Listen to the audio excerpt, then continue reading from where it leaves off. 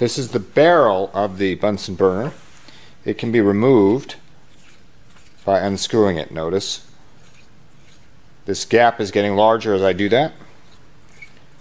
Go ahead and take that all the way off. Now look here. You should see either a hole in the middle or a hole that's plugged.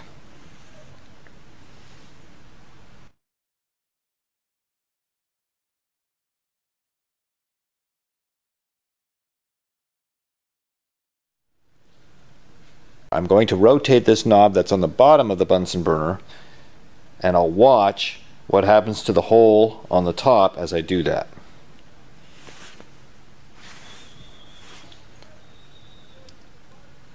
Maybe a little difficult, but I can turn this, and as I do so I'm observing, seeing some changes here.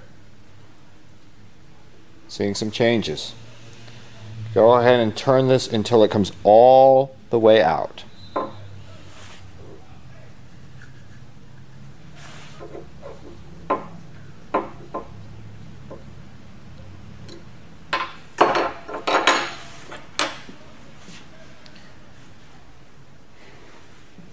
Now imagine gas coming through this tube here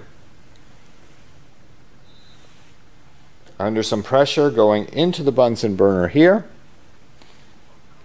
Try to understand, what would this do? What would this do? How does it work?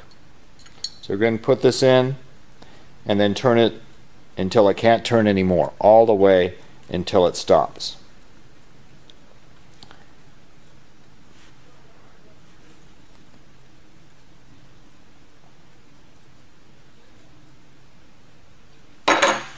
And then observe again and see, how does this work. In the end, go ahead and screw this barrel back on. Leave it for the next group.